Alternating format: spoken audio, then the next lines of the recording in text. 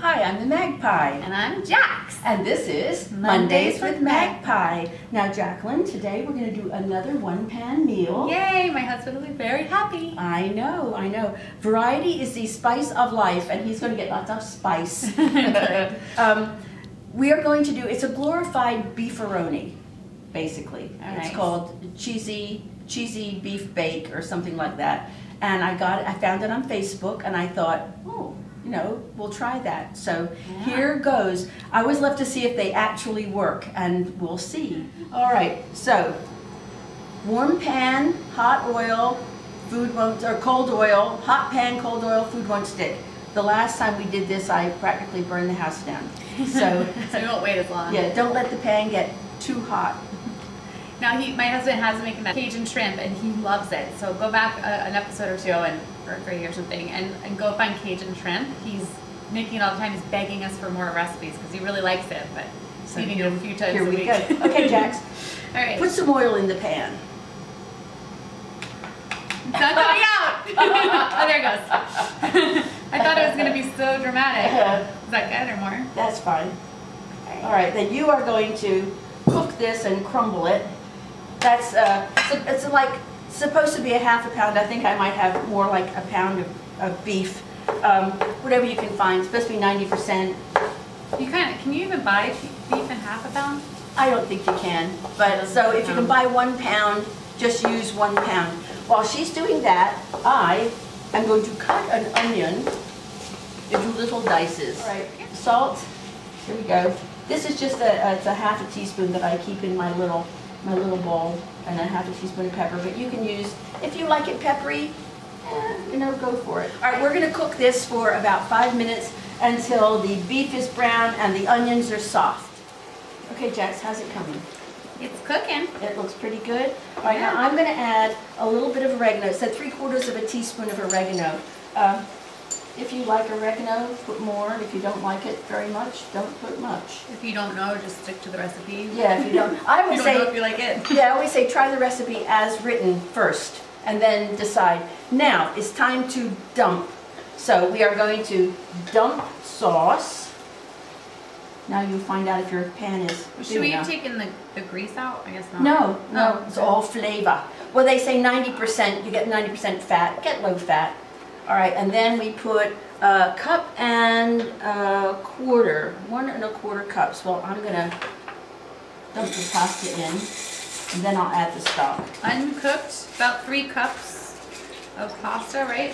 Yeah. So we decided. Maggie measured it, I think 8 ounces was about 3 cups of at least this fusilli. Yeah, it's about 3 cups, or 3 good handfuls, whatever. And then we got chicken broth. How much was that? 1 1/4 cups of chicken broth. All right, we're going to cook that. We're going to cover and cook it for about 15 minutes, and then we'll be back to add the spinach. All right, so here's what we found out. While we were cooking, you have to watch it, and we added more stock to make sure that the pan was still nice and moist so that the penne would get done. And then we also decided to add some crushed tomatoes. So I would say 1 can of sauce, 1 can of diced tomatoes, and then you got something going. And all right. We didn't put that entire giant can. No. You should get a can this size. Yeah. 15 ounces. There you go. If all right. 16, you'll be fine. Now, here we go. Now, if you don't like spinach, don't put it in, but you really don't taste it, and it's just all good iron. And your mother always says, you need your iron, dear. And you're certainly not going to probably be ironing in any other No. way. I know I don't. I use my iron for like kids' crafts. That's about it. And to melt the crayons in the wax paper. Exactly. Now, you have a choice. You can either dump the cheese on now and put the lid back on and wait for it to melt, or you can just put it in a bowl and sprinkle cheese on. All right? The recipe calls for shredded mozzarella.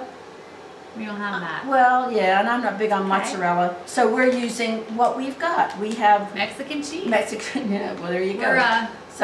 We're melding. Yeah, we are. What do you call that? Fusion. This is Italian Mexican fusion. But anyway, on a hot plate. Yeah, and if you like cheddar, do cheddar. Do what you like. What you're going to eat. So if you really like mozzarella, then throw the mozzarella on. Put a lid on it. I like mozzarella. Everyone. Everyone likes mozzarella. I was just too lazy to grate it. That was the whole thing. All right, is that ready? Yeah, it looks like it's just about going. I had no idea that you could put the pasta into the sauce, put a little liquid, and do it like this. This is my life. It's my new. You have to make sure you have lots of liquid because it will dry. Like this is fairly dry now. There's not a lot of juice in the bottom, so you've got to watch your pan, or else you will have. So I can't go on Facebook while I. No, you will have pasta pan. I still will, but scraping it off the bottom. So. In order to avoid scraping it off the bottom, just keep an eye on it. If you don't have stock, or if you run out of stock, just dump some water or a little bit of tomato juice or whatever you've got. Little red wine. Little wine. Oh, there we go. Great wine. That would really, really do it up. Okay, you ready, Jax? Ready. I say, we stop it. Okay. All right, so I have. My cheese is already melted. I just put mine on, so you don't really have to. Yeah. Even. You just put it right on the pasta. It's so hot. So my husband would say, piping hot. If I just had a fork, I could eat this. I thought I gave you one. Here. Oh, she's so nasty. Oh, she is nice. Yeah, and then I guess also if you want, you can put it, put the cheese all over it and put it in the oven if you have. If you have an oven, or not just spread the cheese on, put the lid back on. Or put a book on top, or whatever you've got to put on top. This is so good. Isn't it nice? Yeah, that works. Thank you for joining us. See you again next time. And make sure you check out some of our other videos. There's lots of great ideas for quick meals.